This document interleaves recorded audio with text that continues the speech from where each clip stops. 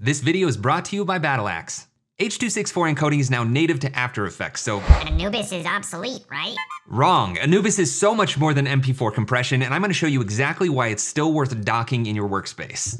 The first reason is quick one-click previews, and this is probably why Anubis got so popular in the first place. It's as easy as setting your in and out work area points in a comp, clicking on the Anubis button, sends it to the render queue, compresses the MP4 for you, and opens up the directory it's exported to. There's my high quality, small file size MP4 that I can quickly share. It's as easy as clicking on that button, and that is one of the most useful functions of Anubis, even though there's a lot more to talk about here. The ability to be able to just click that button and have the MP4, not have to deal with the render queue. Yes, I could compress an MP4 in the render queue, but the compression settings in Anubis are just so simple. If I expand this up a little bit, you can see in the options that we just have high, medium, and low quality. It's very easy to do mix and match or multiples. You can export in all three qualities if you want to. It's really easy to customize, and the fact that I can just collapse this up to a small little button and click it whenever I need to share a video is so nice.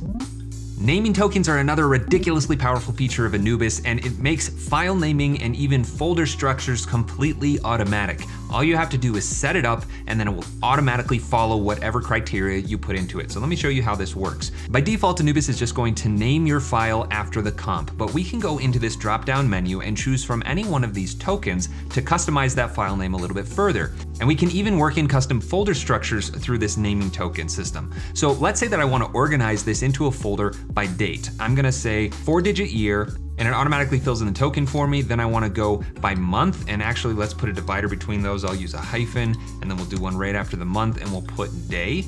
So now we're gonna start with year, month, day, and then I'm just gonna put in a backslash to separate that into its own folder, its own directory. And then after that, we'll say comp name, but we could also incorporate the file name, frame rate or frame range, lots of different things here. And in fact, there's even a longer list of criteria that you can use as naming tokens. You can find the link in the description to the entire list if you want to get super technical and nerdy about it. But I think this is gonna work. We're gonna put it in a folder according to the date and then name the file after the comp name. And the export path is also really customizable. I can either just choose a folder on my computer, or I can export relative to the project file. So I'm currently in a directory for the After Effects project files, but I would like it to go into a different directory relative to that folder. So instead of being inside of this After Effects projects file folder, I'm gonna jump back a couple of directories, go into output and then into a previews folder, select that folder, and Anubis automatically fills in the tokens that it needs to go up 2 directories, then into the output folder, and then into previews. So this will be relative to whatever project I have open. So if I'm using the same folder structure, it's always gonna end up in the previews folder where I want it to be.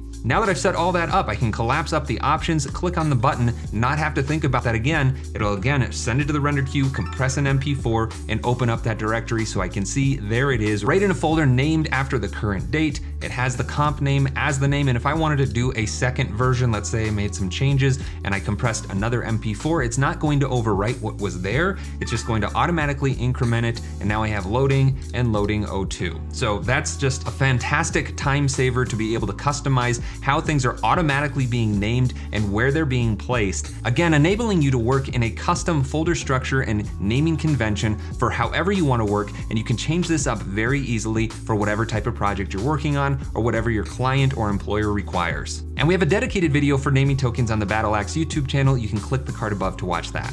Another fantastic feature is background rendering. If I go into the options and I check on background render, let's say that you're working on a comp that's much longer. I just looped this simple animation a bunch of times so that it filled up a comp for 1 minute, and I'm just gonna click on the export button. While that is exporting and compressing, I could go in and say duplicate this comp and work on one that's 9:16 instead of square, and I'll go into that and get to work while the other video is exporting and compressing. So I'll just change my dimension so this one's taller.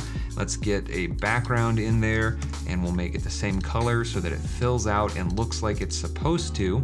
And now that's ready to go, and maybe I want to make another version that's 16:9. Let's just change that out, 16:9. All this is happening in the background right now, rendering and compressing. It's giving me that progress update down here, and I can continue doing work instead of having to stop every time I want to export a preview. So there's my square version. Let's get this 16:9 version ready to go, and then I can start exporting my 9:16 while finishing up this one over here. Let's change the dimensions of this so that it fits the comp.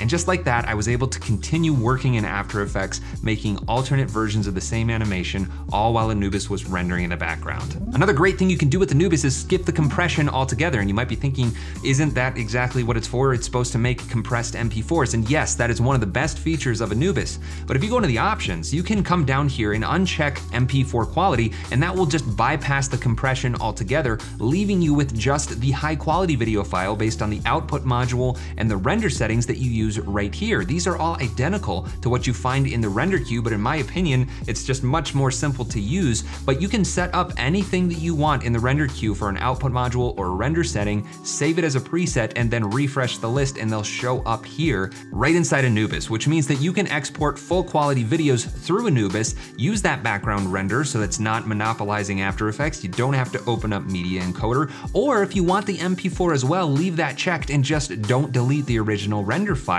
And that way you'll get both versions. So if you need to send off a preview to one person and you need to take that high quality file and put it into an editor's hands, that's absolutely something you can do with Anubis. Again, all while working in the background so that you can continue doing things in After Effects and ultimately get your work done faster, which is exactly what our mission is at BattleAxe. We're making tools for you to get your work done faster so that you can spend your time in more valuable places. Now, in addition to all of those great features, there are some really exciting updates coming to Anubis down the line in the very near future, so keep an eye out for those. If you haven't yet, go learn more about Anubis at battleaxe.co/Anubis or click the link in the description. And if you already have Anubis, let me know some of your favorite ways that you've been able to use it, and let me know of any additional favorite features that you might have that I didn't get to cover in this video, since there are so many of them. Thank you so much for watching. Give this video a thumbs up if you liked it. Don't forget to subscribe so you can see more videos as soon as they're posted, and I'll see you in the next one.